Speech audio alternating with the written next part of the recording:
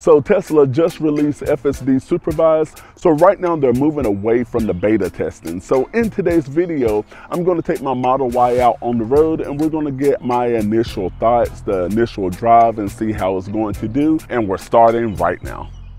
Before we get started, we're going to go to the autopilot menu, and from there, we're going to click there. The first option you have is traffic aware cruise control, standard cruise control. The second one is auto steer beta, and you have all of the settings there, but we're going to scroll and do the third option, which is full self-driving. You're going to read through all of that. After you agree to it, click on yes. And in order to enable FSD on your drive, you want to look for the steering wheel icon right there. And on your gear shift, we're going to press it down 2 times. 1, 2. Now you can see that FSD is enabled and we are leaving this parking lot here. So at this point, I'm going to see how few times I have to really intervene with the car, because with the supervised, now they say that you're not going to get as much of the nagging that you did with the beta because it is tracking your eyes. However, I did put on shades. I'm not sure why for the video, but hey, so let's see how we do.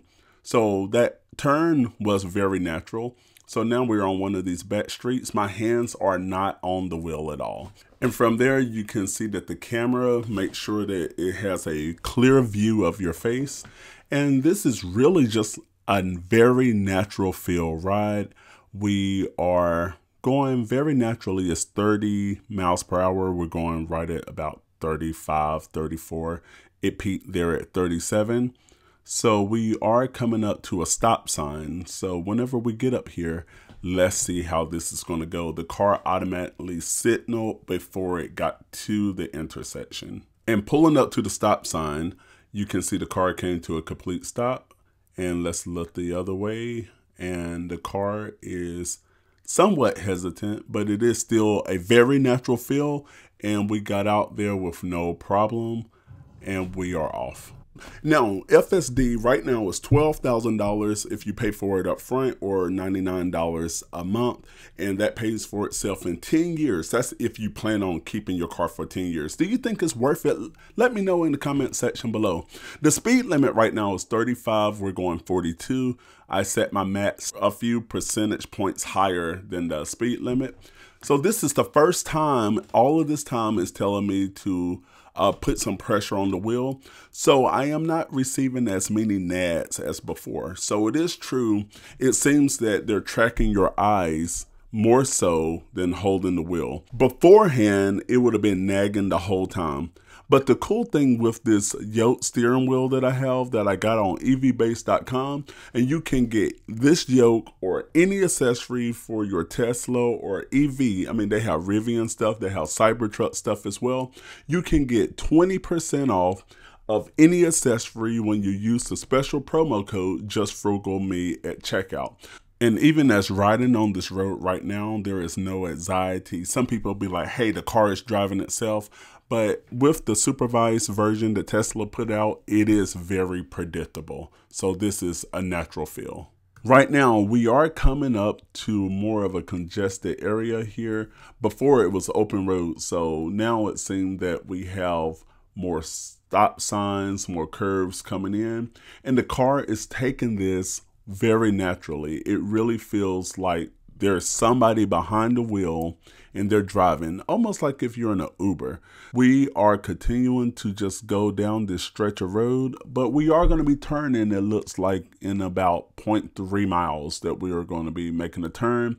So I'm very anxious to see. So again, it's telling me to apply pressure. So again, I am going to just touch the wheel a little bit. However, like with the yoke, you can just rest your hands right there and use it as an armrest. So again, check it out on evbase.com because it is so worth it. It takes probably a day to get used to the yoke, but after that is a very natural feel here. So now we're coming up to a railroad track here. So let's see if we're going to slow down or what's going to happen.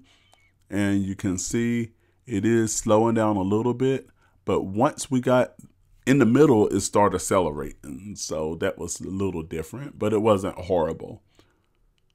The car is putting on the signal again, and we are about to make this right turn.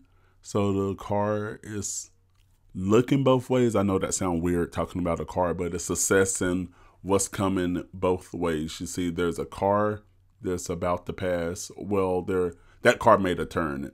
So now we are turning out onto the road.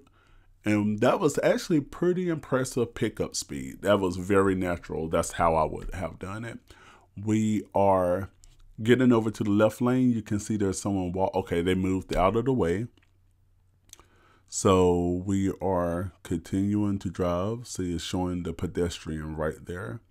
Came up to a red light. So sitting here at this red light, let's see. Oh, it didn't last long at all. So the guy is actually on a skateboard. Pretty cool. So it is telling me to apply force to the steering wheel. I wonder if it's because the guy was like on the road and the car wanted me to make sure like, hey, there's somebody on the road. But this is a very natural drive. It's a very natural feel here. I'm using the yoke steering wheel as an armrest right now. And we are coming up to another intersection. I have the green light here, so which is pretty cool. Now, this is a weird intersection here. I need to get over, but I'm in the straight lane. And it seems like there are cars coming up in my blind spot. So I'm stopped and cars are coming up in my blind spot here. I need to turn, but I'm in the straight lane. Another car. Oh, there's like a line of cars here, if you can see this on the screen. So I'm very curious at this point exactly how the car will handle this situation. I need to make a left turn. However, we're in the wrong lane. So let's just pan out just to see what's going to happen here.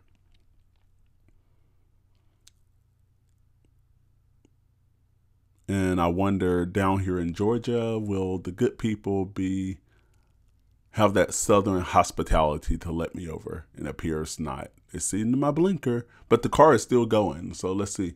Oh, wow. The car made that turn anyway. But luckily there were two lanes there.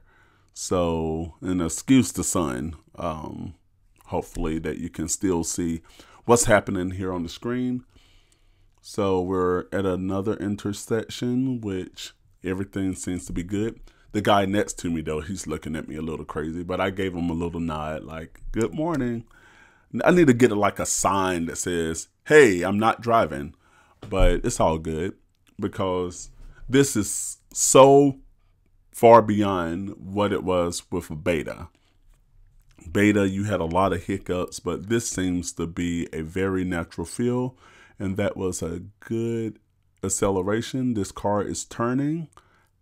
The car is turning in front of me, and you can see we really didn't slow down at all for that car that was turning in front of us. That was a little close to my comfort, but we didn't hit them, so I guess that's a win for FSD Supervised. I do have my setting on assertive, so that probably has something to do with it. So we're coming up to our turn here, and we're almost concluding our trip. We're going right here to this library. So let's see. We're coming down the street. The car already said, oh, there's someone coming head on traffic. We are yielding for this car. Going on, turning into the parking lot. And sorry for the sun. It is a bright day here in Georgia. So we are 100 feet from our destination. It said we arrived at our destination, and the car has come or is coming to a complete stop. 1 miles per hour, 0. So we're here at our destination without any autopilot disengagements. And for more videos about your Tesla and tips that you need to know, check out the videos right here on your screen. Be sure you subscribe for more content on your Tesla, and I will see you in the next video.